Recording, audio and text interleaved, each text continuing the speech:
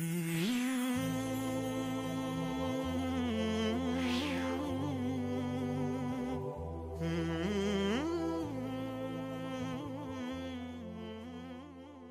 الله الرحمن الرحيم الحمد لله رب العالمين الرحمن الرحيم مالك يوم الدين اللهم صل وسلم على محمد وعلى آل محمد كما صليت على إبراهيم إنك حميد مجيد.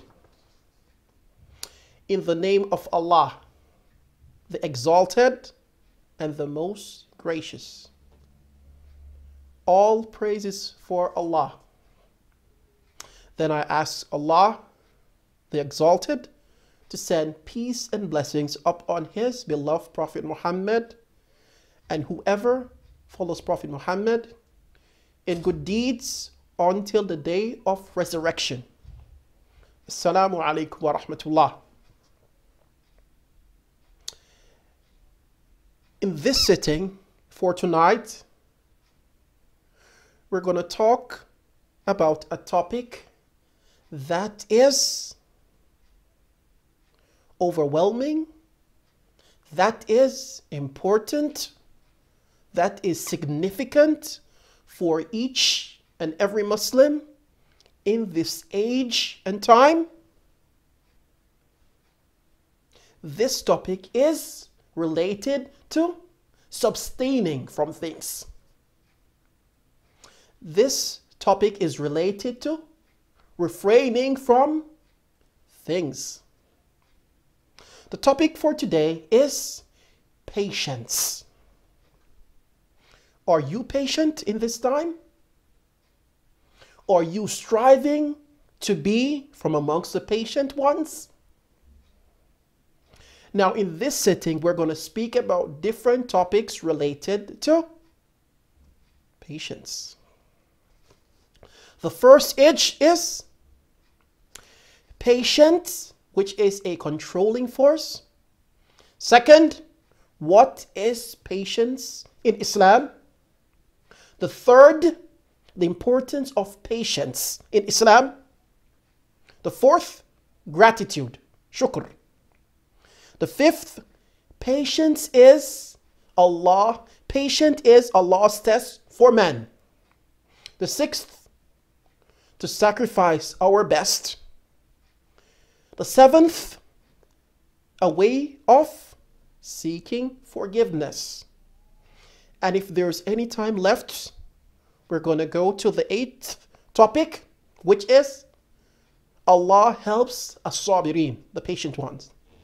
So I do hope that we go through all these 8 segments in the major topic of patience. Bismillah. Patience, a controlling force. It is true that all the virtues that a man possesses, patience is the most difficult and resilient one, and at the same time, it's an important virtue. It is hard to have patience, but those who have this virtue are distinctive from others. Therefore, it is significant and essential to understand what exactly patience is that distinguishes man's personality and characters from others. What is patience in Islam? Patience means to abstain, forbear, and refrain from all that is not good. For example, what? Drinking alcohol. But biting your Muslim brother and say it's out of having fun. Trying to split 2 friends and say you're doing something good. Telling lies for your own personal feelings or needs. Let's move on. No doubt it is very difficult because it demands a lot of endurance, particularly in daring and grave situations. It is a restraining force that abstain man from all that was forbidden. It is natural that a man was inclined towards desires, also the wrong and the desirous things that one could engage in. But this force restrains and keeps the man from all these forbidden actions. People who have less of this force easily fall prey to aggression, haste reactions, anger, and all other negative attributes that mankind is known for. The next topic or segment, the importance of patience in Islam. We need to have a look into the Islamic perspective and perceive what patience is according to the Islamic legislation and how to implement this characteristic in our daily lifestyle. It is noteworthy that Islam delineates all the diverse and broader aspects of patience in all its form. According to Islam, patience is one of the paths of winning Allah's will and happiness.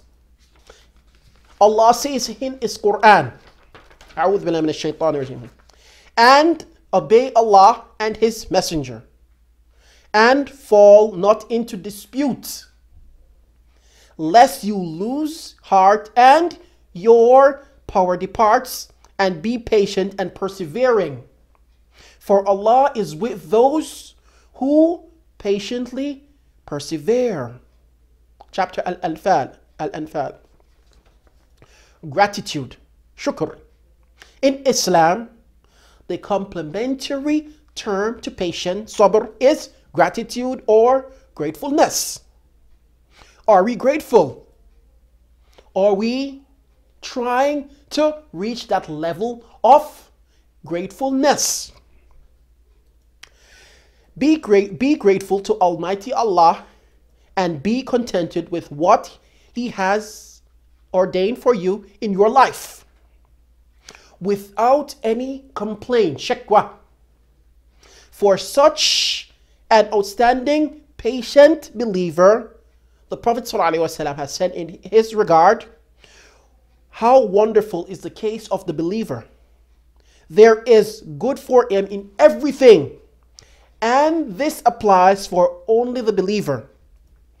If prosperity attends him, he expresses gratitude to Allah, the Exalted, and that is good for him.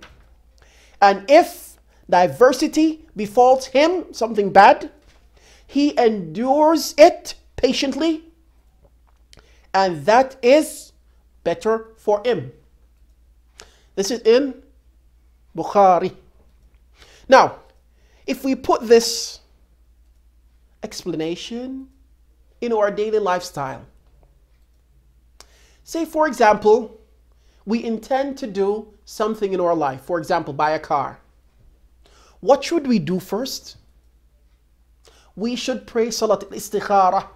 The Prophet ﷺ used to teach his companions to pray Istikhara for all matters in their lives. What's the importance of al-Istikhara? In Istikhara, you're asking Allah for His help and guidance through your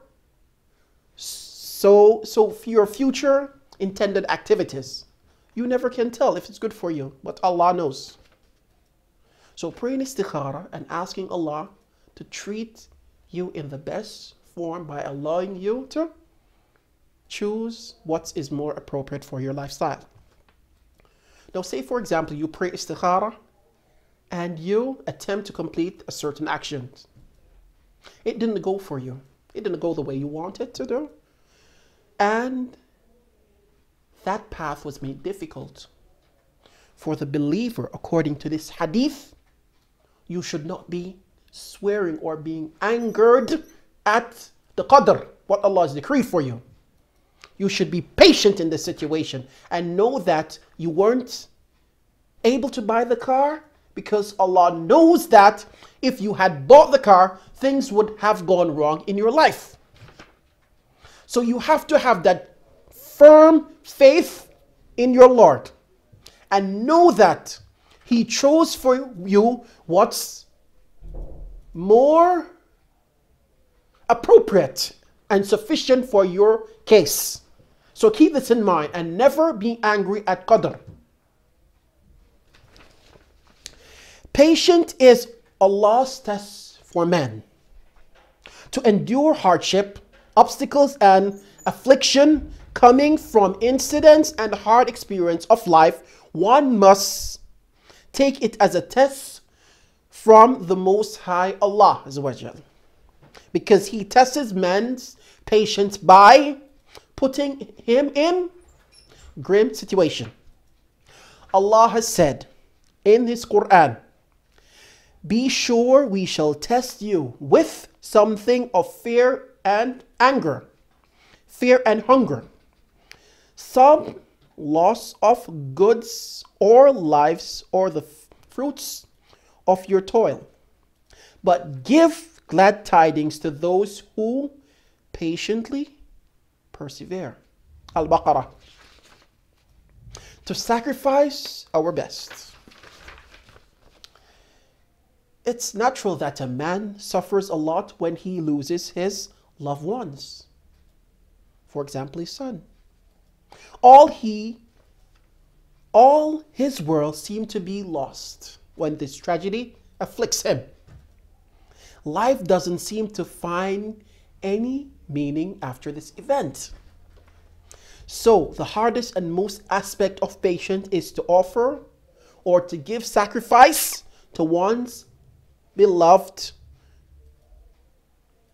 loved ones, whether son, and all precious and other things that are related or important into one's life. And the best of man has for Allah's sake and will and yet not complain. So through all the affliction that occurs in your life, whether the loss of a son or a daughter or even a mother, you should never complain and be angry for what has afflicted you. You should be patient because Allah is the one that decrees what happens in your life. And know that Allah is more merciful upon you than your mother is. And this is the understanding which is taken from a hadith of the Prophet ﷺ. In this regards, following hadith is of a great significance. Abu Hurairah related, the Messenger of Allah ﷺ said, and the Exalted say, I have no reward other than Jannah for a beloved slave of mine who remains patient for my sake. When I take away his beloved one from among the inhabitants of the world. Al-Bukhari. Allah has presented this situation to His prophets as well to test their patience. So keep this hadith in mind when you lose a close one, whether your son or your brother. A way of seeking forgiveness. It was noted that if one wants to seek forgiveness and the reward from his Lord, one must have patience so that he was freed or is freed from this sin. Allah says in the Quran, not so do those who show patience and constancy and work righteousness. For them is forgiveness of sins and a great reward. Surah Al-Hud. In this respect, Abu Sa'ad and Abu Hurairah, may Allah be pleased with them, reported that the Prophet ﷺ said, never a believer was stricken with a discomfort, an illness, an anxiety, grief, or mental worry, or even a pricking of thorn, but Allah expiate his sin on the account of his patience. And this is in book of Bukhari and Muslim. So we're going to stop here in this setting of the topic of patience. Please tune in for other lessons regarding this significant topic of patience. Assalamu alaikum wa rahmatullah.